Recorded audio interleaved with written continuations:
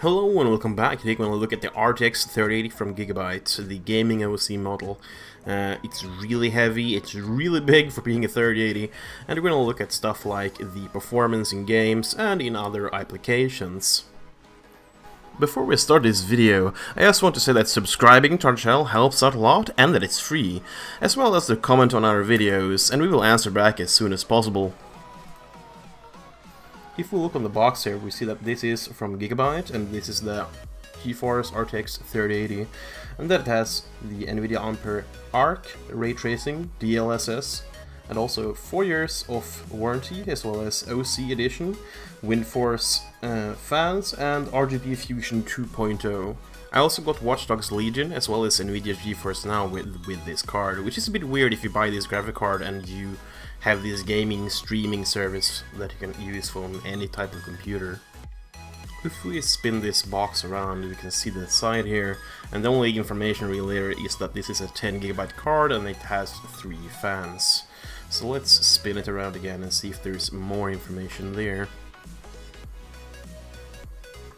On the back here we can see that we have things like the 3-fan system, we have the CPU copper plate, we have stuff like the screen cooling, we have protection metal backplate, RGB Fusion 2.0, and we have things like how many display ports and HDMIs, and some more information on the bottom there. Pause if you want to read more. Let's spin it around, see that there is not much more on this side, so let's spin it around again. And now, when we have done the full circle, let's open it up and see what's inside of the box. On the inside here we get a black envelope from Gigabyte, so let's open that up and see what's inside. And on the inside we get more information about warranty and quick installation.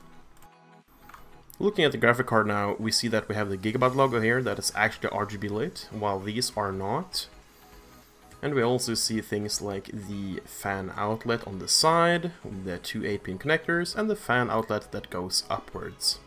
But let's spin the card around so you can start looking at the design of this card and how really big it is. If we look on the back, we see that it's very plain, nothing much, but if we look on the side, we see that there is a huge gap for all the hot air to come out of. If we look on the front here, we see the 2 HDMIs and 2 display ports. Well, let's spin this card all around and then let's tilt it so we can start spinning it and showing it off the other way. And if we look underneath, we see the 3 fans as well as some nice copper shining through. And if we look more to the front, we see that there's space for NVLink or SLI as was called before, but that doesn't exist on the 3080 cards, only on the 3090. And I actually got to correct myself. As we see on the front, we have 3 display ports and 2 HDMIs. But let's rotate back so I can start showing you something that I've found out looking at this card a bit. And if we look on the side here, we see that there's like a loose cable that they could have done a little bit better, since this is a premium card. And if we look on the top, there's some cables as well, let me just flip the card, that actually doesn't look that nice and will hinder some airflow. But let's take a look on how the card looks within the system and when it's powered on. And as we can see, it looks really nice within the system. It's big, it's chunky, if that's even a word. You have RGB, and if you look on the underneath, the fans are actually not on because it only powers on when the GPU needs it. Speaking about the fans, let's do some sound testing on how many decibels we can get this card up to when it's at 100%.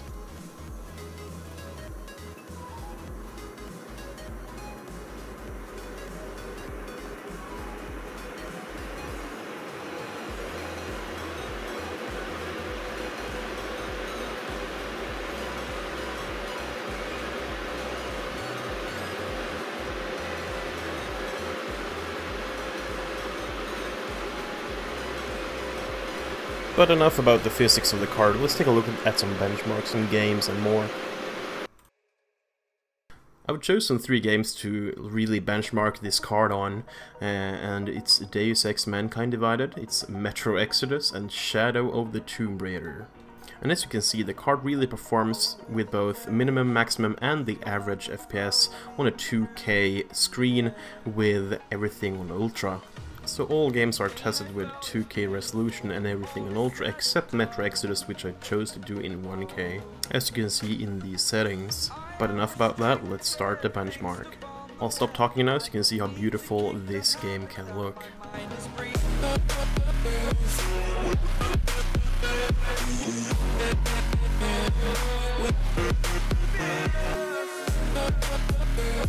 And with everything on Ultra, we see that we have an average frame rate of about 67, as well as a maximum of 113 and a minimum of 40. And this is, as I said, with everything on Ultra, as well as ray tracing. We also see on the curve that it's quite stable when it comes to stability.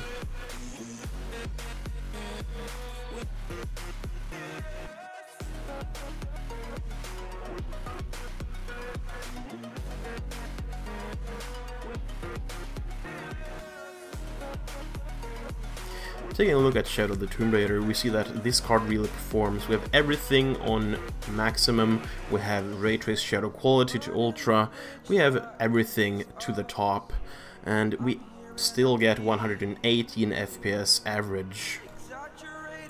But let's take a look at something else than just gaming. Let's take a look on some, classical benchmarks. So here comes 3D Mark Time Spy. And in here we can see that we get a score of 18,045, which isn't that much or that far away from a 3090, but more about the 3090 on a later video. And I'm also gonna include a user benchmark test, not that I use them for benchmarking stuff, because I think that they are not accurate enough, or it doesn't tell the user too much, but just for fun I'm gonna include it as well.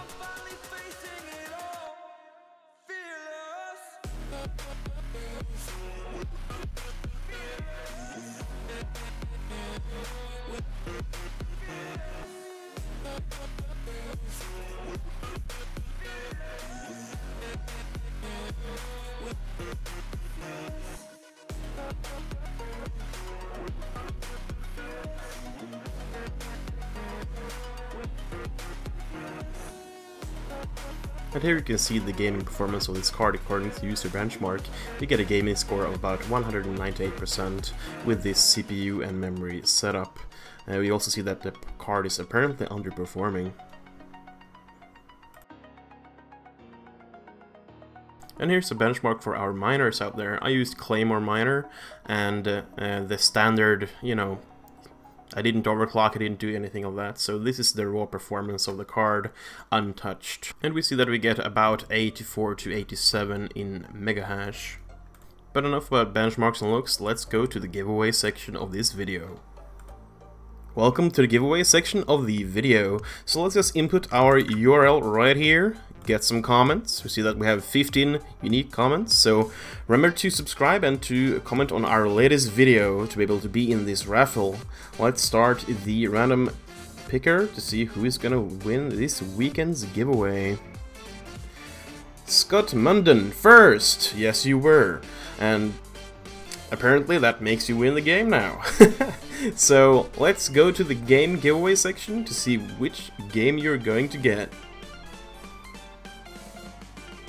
So, Scott, we have a lot of different games here now. We have, some new ones, we have all the old ones, so you have a great number of games that you're going to be able to win. So let's see which game you're going to win this weekend. Well, it's not going to be really going to be weekend when you see this, but you understand what I mean. Let's start the wheel and see.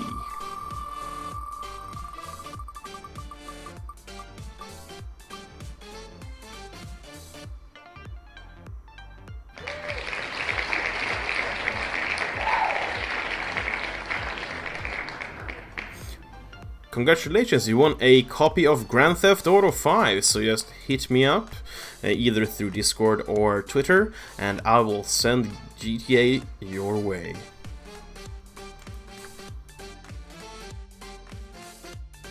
Remember to subscribe and click a bell notification for more videos, as well as like, comment and share. To be in the next weekend's giveaway, just see to it that you have subscribed and that you have commented on the video. If you have done that, you will be in the next weekend's Spinning the Wheel giveaway. Thanks for watching, have a good day now, bye bye!